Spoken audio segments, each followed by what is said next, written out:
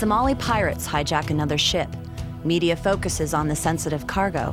What about the most sensitive cargo? The hostages, victims of piracy. Next on Global Pulse. A comparison of how media worldwide are covering this story. Pirates. Sure, we tend to think of pirates as not a real threat in the modern age. Here in America, they've been relegated to making cheese puffs and helping us get into art school. But pirates do continue to be a threat and are not just characters of history in Hollywood anymore. I taste what I want and I want what I taste. Modern-day Somali pirates are making millions a year and thriving in the Indian Ocean off the Horn of Africa. In this exclusive footage shot by pirates and obtained by CNN from a third party, this group doesn't look like much, but pirates off the coast of Somalia have made these sea lanes some of the most dangerous in the world. In 2007, Somali pirates hijacked 23 ships. This year, the number has already doubled, and it's believed they have made close to $30 million in ransom payments. It's believed the pirates currently still hold 12 ships, and one of those ships is what finally brought international media attention to the crimes. France's TV5 explains. The face-off continues off the Somalia coast between the U.S. Navy and pirates that captured a Ukrainian ship carrying weapons last Thursday. There's still confusion about the destination of the cargo. According to the pirates, the weapons and tanks were en route to Sudan and not Kenya, as its government claims. The bandits still demand a ransom of $20 million. As international media focused on the weaponry and the ransom, the human aspect of the situation was explored differently in some countries. Who are the victims of piracy? According to Russia Today, it's the families of the Ukrainian crew, whose fear and frustration isn't motivating the government enough. On board the Faina are 20 crew, and every day since it was seized 3 weeks ago has been a painful wait for the relatives of the detained sailors. Especially with threats coming from the bandits that they would blow up the ship if the reported $8 million ransom isn't paid. Many feared that in the event of an assault, the crew would have no chance of surviving.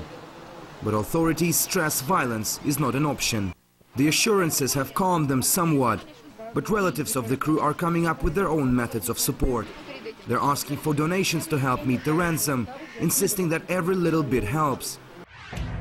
But what about the pirates' side of the story?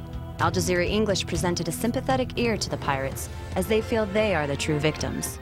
This is the road to Il, just a small town on Somalia's coast, but now also home to the pirates of the 21st century. We are pirates pushed by hunger, the lack of government, and the solution is that the world should recognize Somalia and help put its government in place.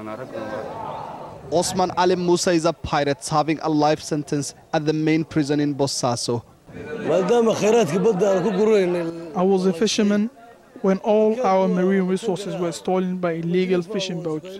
We had no option but to go into piracy. We are performing the role of Somalia's navy. How can I be criminal when I'm defending our seas? It's this feeling of nationalist heroism that encourages pirates in Somalia. If I'm released today, I will go back to piracy. While the pirates believe their actions are patriotic, the BBC presents how their interference victimizes their own people.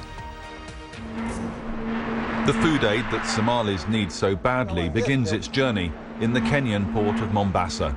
But this food consignment, like all shipping in Somali waters, faces a hurdle before it reaches Somalia: pirates. Captain Schweib had tales to tell. Everything is taken. Everything's taken? What, yeah. Even their clothes? Even clothes, underwear, and the money. Their underpants? And yeah. The peacekeepers oversaw the safe arrival of the food aid ship, and some of these sacks of grain will reach the hungry. But the rise in piracy is part of a wider breakdown of Somali society. It won't be resolved until the war on the land is over, and that doesn't seem likely anytime soon. For Global Pulse, this is Erin Coker.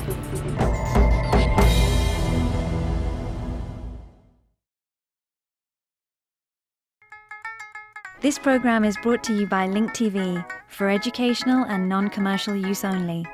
Link TV is the only US network dedicated to global and national news, uncompromising documentaries, and diverse cultural programs. Programs which connect you to the world.